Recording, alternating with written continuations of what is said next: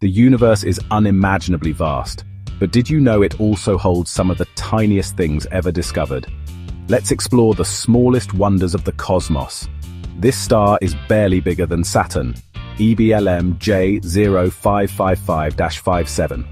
Ab is one of the smallest stars ever found, with just enough mass to sustain nuclear fusion. Any smaller and it would have been a failed star, a brown dwarf. Meet Kepler 37b, the smallest exoplanet ever detected.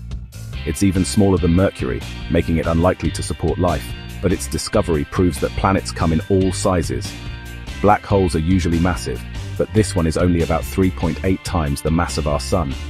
It's the smallest black hole we've ever found, yet its gravity is still strong enough to warp time and space. From tiny stars to minuscule planets, the universe proves that size doesn't always matter.